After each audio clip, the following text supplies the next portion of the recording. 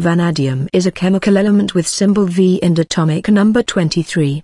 It is a hard, silvery gray, ductile, and malleable transition metal. The elemental metal is rarely found in nature, but once isolated artificially, the formation of an oxide layer, passivation, stabilizes the free metal somewhat against further oxidation.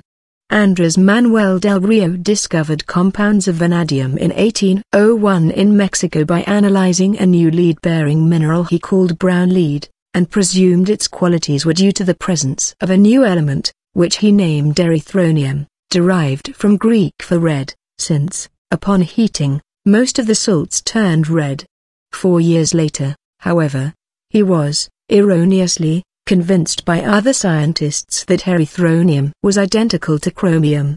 Chlorides of vanadium were generated in 1830 by Nils Gabriel Sefström, who thereby proved that a new element was involved, which he named vanadium after the Scandinavian goddess of beauty and fertility, Vanadís, Freyja.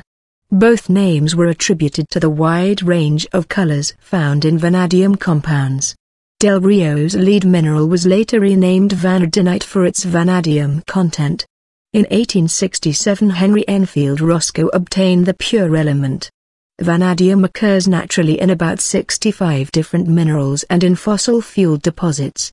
It is produced in China and Russia from steel smelter slag. Other countries produce it either from the flue dust of heavy oil, or as a byproduct of uranium mining.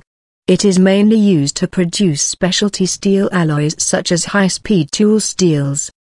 The most important industrial vanadium compound, vanadium pentoxide, is used as a catalyst for the production of sulfuric acid. Large amounts of vanadium ions are found in a few organisms, possibly as a toxin. The oxide and some other salts of vanadium have moderate toxicity. Particularly in the ocean, vanadium is used by some life forms as an active center of enzymes, such as the vanadium bromoperoxidase of some ocean algae.